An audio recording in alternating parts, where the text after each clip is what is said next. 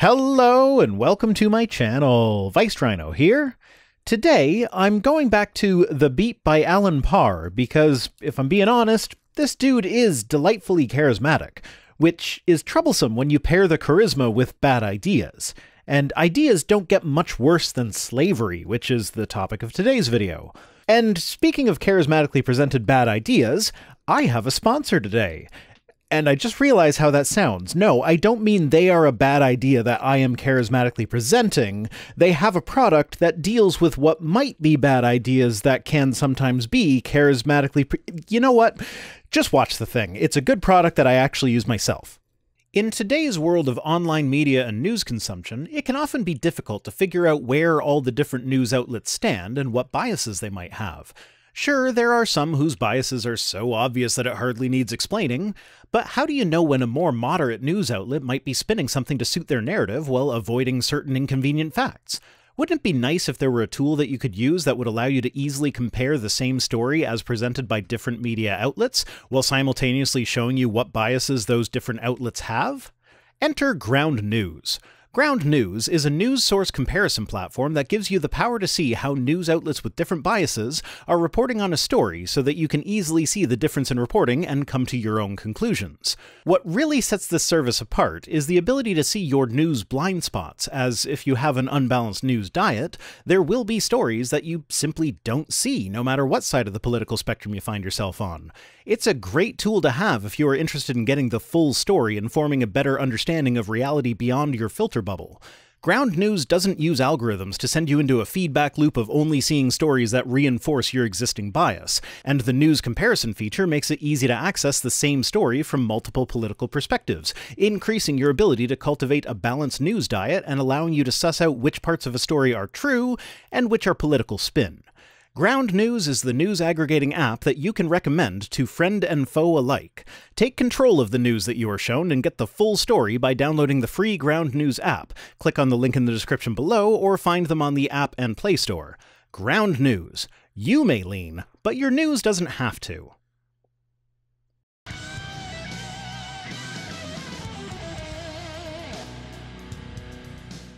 During the darkest era in the history of our country, many Christian slave owners would use the Bible to support slavery. Yep, in a brilliant display of how the Bible can be made to say whatever it is you want it to say, Christian slave owners were able to use the Bible to justify their ownership of other people as property. And Christian abolitionists were able to use the Bible to justify their position that slaves should be freed. And if I'm being honest, I think the people using it to defend slave ownership were actually closer to its real position than the abolitionists, which then supports my idea that the Bible is not a book that you want to use as your source of morality. But the question remains, what does the Bible teach on this subject of slavery? That's coming up next. Well, it teaches slaves to obey their masters. It teaches masters that they can beat their slaves as much as they like as long as the slave can recover in a couple days. And in the New Testament, it could be argued that Ephesians 6 would have the slave owners stop beating their slaves, but it is pretty clear from the context that this only applies to the Christian slaves. It teaches all sorts of horrible stuff about practicing slavery. What I want to do is I want to give you 7 facts and show you how slavery in the Bible was very different than the slavery that was practiced in our country. Does it matter if it was different? Gentle slavery is still slavery and is morally abhorrent. But given the verse in Exodus about being allowed to beat your slaves to the point where it can take them a day or two to recover, I'm gonna go ahead and say that Bible slavery wasn't really all that gentle to begin with. Number one, God did not create slavery, but rather he regulated it. And so just like there were laws about murder and theft and polygamy and divorce. Well, let's see. The law about murder is don't. The law about theft is don't. Polygamy and divorce are a bit more complicated, as both definitely have instances where they are permitted, but I would say that slavery as a category fits in more closely with the laws about protecting the sanctity of life than just marriage laws. It's more like the murder one. So given that it is such a severe issue with significant negative consequences, I would expect that slavery would be an issue where a law about it would just be don't. Maybe God could have skipped one of the 4 commandments that basically amounts to Yahweh is awesome, and instead included thou shalt not own slaves in its place. God knew that the hearts of people were evil, and so he had to establish laws that would regulate slavery and ensure the proper treatment of slaves. The proper treatment of a slave is to set them free. Anything less is heinous and immoral.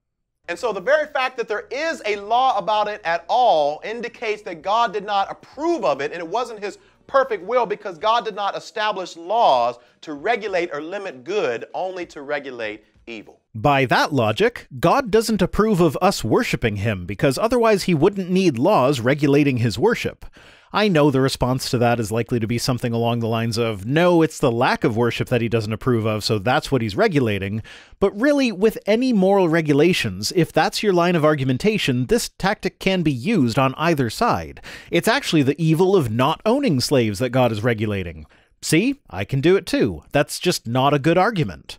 And with apologies to those of you who are listening to this in podcast form, link in the description for those of you who aren't aware that I do my videos as podcasts as well, there's a lot of text that is coming up in this video that Alan never verbally addresses. So here it says that skeptics will argue that because there are laws about slavery in the Bible, then God must approve of it. That is not what I will argue.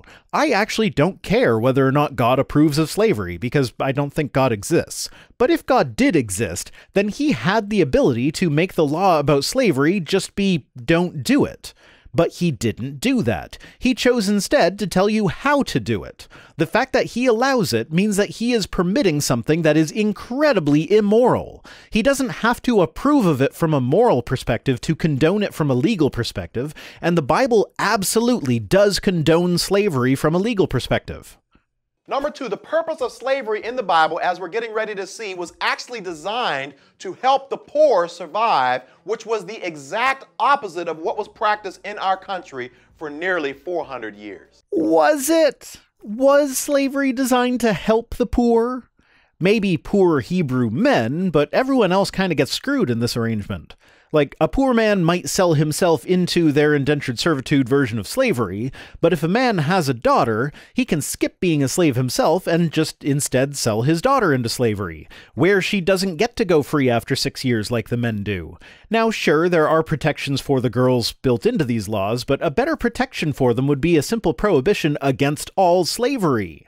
And yes, if there is a marriage involved, the slave girl suddenly gets the rights of a wife rather than a slave, not that that was much better, but marriage is by no means a guarantee in this scenario. Verse 8 is pretty clear that it's her job to satisfy her owner. And given that the rest of this passage is about marriages, not any sort of menial labor, what do you think is meant by satisfy here? And then if she fails to satisfy her owner, he must allow her to be bought back again and cannot sell her to foreigners. But if her father sold her to escape poverty in the first place, how likely do you think it is that he will be able to buy her back again? And even if that were the norm, it's still hugely immoral, and yet the Bible permits it. This leads me to my third point, which is that in the Hebrew culture, slavery was primarily volitional. Notice the qualifier primarily there. This leads me to suspect that Alan knows about the verses that tell you can get permanent slaves that don't go free after 6 years from the nations around you, and from the foreign residents that live in your country, including the ability to bequeath them to your children as inherited property. Yeah, that whole they go free after 6 years and voluntarily sell themselves into slavery to escape poverty thing, that's only applicable to Hebrew men. Women are permanent slaves, children born into slavery are permanent slaves, and foreigners can be made permanent slaves. And the women and children of an enemy city become slaves if the Israelites conquer that city. If the city surrenders, though, then everyone gets to be a slave, including the men who otherwise just would have been killed. So even if you are right, and that the majority of the slavery that happened in ancient Hebrew culture was the still immoral but slightly less so debt slavery, the other kinds of slavery still happened and are explicitly permitted. So in other words, if a person was too poor to provide for themselves, or if they were in debt, they would oftentimes hire themselves out to someone who was richer who could provide for them or pay off all of their debt. Yeah, not a great system. Slightly better than being forced into it at sword point, but as the sword point forcing still happened and was also allowed, this is nothing but an attempt at a distraction. Others would choose to be slaves to ensure that all of their basic needs were met by their master. Alan, come on. Really? Is that how we're doing that? You're showing Exodus 21 verses 5 and 6, but you literally are replacing all of the obviously immoral and heinous parts of those verses with ellipses. So, as Alan is presenting it, Exodus 21, 5 and 6 says, "But if the servant declares, 'I love my master and I do not want to go free,' then he will be his servant for life." Okay, that sounds not too terrible. Not great, but not too terrible. Now let's read the verse in its entirety, including the previous verse that is directly leading to this situation. "If his master gives him a wife, and she bears him sons or daughters, the woman and her children shall belong to her master, and only the man shall go free. But if the servant declares, 'I love my master and my wife and children, and do not want to go free,' then his master must take him before the judges. He shall take him to the door or the doorpost, and pierce his ear with an awl. Then he will be his servant for life." So, Alan, why did you skip the part where the reason he's declaring his love for his master is because his master is literally holding his family hostage and then driving an awl through his ear as a permanent mark of his status as a permanent slave? Is it because it makes it obvious that this is not actually a voluntary choice but one made under duress? Why you gotta edit the Bible verses to make slavery look not bad if the slavery in the Bible is actually not bad? Either way, slavery in the Hebrew culture was volitional. Tell that to the wife and kids that are being held hostage to get the man to agree to becoming a permanent slave. Which leads me to my fourth point, which is that kidnapping, according to Exodus chapter 21, in any and all circumstances was completely and totally outlawed and punishable by death. And yet, Leviticus 25 verses 44 through 46 describes how you are to go about kidnapping slaves from the nations around you or from the foreigners who live among you. Now, if we pop over to Deuteronomy 24 for a sec, verse 7 makes it clear that there is a death penalty for kidnapping a fellow Israelite. And since this part of Deuteronomy is basically a retelling and fleshing out of how Moses brought the law to the Israelites in Exodus, the laws that are presented here in Deuteronomy that have equivalent laws in Exodus can be taken as essentially being the same law. So in Deuteronomy, it explicitly says that the rule against kidnapping only applies to Israelites, while in Exodus, that part is implied. I might be wrong here, I'm not exactly a scholar or anything, but the way I see it, we have two options. Either the proclamation against kidnapping is only applicable to the Israelites, or the Bible contains contradictions because it also lays out several instances where kidnapping is entirely permissible. Also worth mentioning is that the word used in Exodus that is translated as someone is a specifically masculine word, meaning that this anti-kidnapping law is only applicable to men. So once again, the women get the short end of the stick in the Bible. And so this idea that you could take somebody against their will and make them your slave was not only against the law, but it was outside of the will of God. That is just flat out not true, or at least is explicitly contradicted in several other places where the Bible makes it clear that the taking of slaves is fine. Number 5, slavery was limited to just 6 years. For the Hebrew men, and no one else. And so the idea here is that it was never God's heart for the rich to overtake or control the poor. On the contrary, this system was set up so that slaves or people who were in debt could work off their debt in a safe and loving environment. Ha! Safe and loving environment? Yeah, right. Last I checked, an environment that comes with the potential threat of having my family held hostage is not a safe and loving environment. Do you remember that? The verse that you had to chop up to actually make it look, well, I can't say good because it still didn't, but less bad? And then after 6 years, they were not only to go free, but also the master was commanded as an act of kindness to put something in their hands and send them on their way, which was in direct contrast to what has been practiced in our country. Here's the thing, though. These ancient laws were very specific about who they applied to. They applied to the ancient Hebrews. That's it. In the verse leading up to this, it specifies Hebrew man and Hebrew woman. The non-Hebrews remain slaves. And actually, I'm kind of shocked that you decided to butcher the verse in Exodus about a slave wanting to remain a slave, instead of going to the equivalent verses in Deuteronomy, such as what you are showing now. After all, Exodus explicitly states that the Hebrew women and children stay slaves, while these verses in Deuteronomy explicitly state that the Hebrew women go free in the year of Jubilee as well.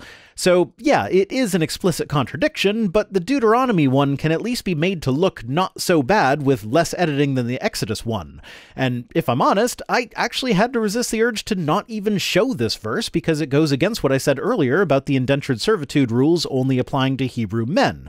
But I'm not dishonest enough to purposely omit context that is crucial to the points that I'm making. And the only reason that I can think of for why Christians don't default to this passage when talking about indentured servitude is that, while it does explicitly include women, it also explicitly excludes non-Hebrews, and since the Bible is pretty misogynistic everywhere else anyway, it's easier to explain away the exclusion of women than it is to explain away the exclusion of everybody of non-Hebrew heritage. Number 6, slave owners were to treat slaves with respect. The Bible says in Leviticus chapter 25 that slave owners were commanded to treat slaves as employees or hired workers in terms of the type of work that they gave them. Dude, the verse that you are using to come to that conclusion is literally 4 verses away from the one where it says where you can go for your actual permanent slaves that you can beat to your heart's content and force to do the bad jobs. The key word in verse 39 is brother. Brother here is referring to a fellow Hebrew, as is made obvious by the fact that just a few verses later, you are told to treat the foreigners in a way that would be explicitly forbidden by the rules about how to treat your brother. Not only this, but if a slave owner was guilty of killing a slave, he would be facing severe punishment himself. Yeah, that's what verse 20 says. Now let's continue on to verse 21. Now if the slave survives a day or two, he is not to be avenged, for the slave is his money. Now, depending on what translation you're reading, this could mean different things. The one that I just read is the ESV, and it makes it sound like you aren't punished if the slave survives a day or two but dies on the 3rd day, which to me sounds like you're allowed to beat your slaves, but not beat them to death. But if they die from an infection that results from the beating, that's not the slave owner's fault. Infections just kinda happen, because, they didn't know what bacteria was back then. Other translations say that the owner isn't punished if the slave recovers after a day or two. The end result here is that you are allowed to beat your slave to within an inch of their life under these rules. You're just not allowed to kill them. Also, keep in mind that Alan is comparing ancient Hebrew slavery to American slavery. No, they are not the same, but some of the justifications that he's using to defend Hebrew slavery apply to American slavery too. In American slavery, the owners were not allowed to kill their slaves in some places, and if a judge were to find that an owner was treating his slaves with cruelty, he could order the forcible selling of those slaves. And while Alan here hasn't brought it up, one of the defenses that I hear sometimes is that in some instances the punishment for killing a slave in ancient Israel was the same as the punishment for killing a non-slave, which is doubtful, but if we roll with it, then Georgia's Constitution of 1798 said, "Any person who shall maliciously dismember or deprive a slave of life shall suffer such punishment as would be inflicted in case the like offense had been committed on a free white person." So I guess American slavery wasn't all that bad, right? After all, there were laws protecting the rights of the slaves, right? Oh God, that felt so dirty to say. Third of all, they were commanded to maintain the family unity. And so if a slave came to you and he was already married with children, after the 6 years were up, he and his wife and his children were to go free, which was in direct contrast to what was happening in our country. Yeah, in the Exodus rules on slavery, if a Hebrew man goes in with a wife and kids already, they all go free after the 6th year. But again, you skipped verse 4, which explicitly states that a master can give his slave a wife, and that wife and any children she has while the man is enslaved do not go free after the 6 years are up. That's the part where the man can declare that he doesn't want to leave them and so agrees to become a permanent slave, remember? Finally, God made it very clear that a master was buying simply the services and not the servant, because it's very clear that no man can own another man like they can own an animal, because all of us were created in the image of God and all of us belong to God as servants. Okay, if that's the case, then why are the women and children of an enemy city literally described as plunder? Why does Leviticus 25:45 literally refer to people that you have taken possession of as your property, with verse 46 going on to say that they can be given to your children as inherited property? And number 7, slavery was never based on race. Well, not by skin color maybe, but definitely based on tribalism. The Hebrews are the ones that you need to be somewhat decent to. The rest you can do what you like with. But yeah, I'd agree that the Bible does not say that black people are the ones you can enslave. It's much less restrictive than that. Your slave can be anyone of any race or skin color, as long as they aren't a Hebrew. And so nowhere in the Bible does it condone enslaving a race of people, rather only individuals, and that on a voluntary basis. You have a funny definition of the word voluntary.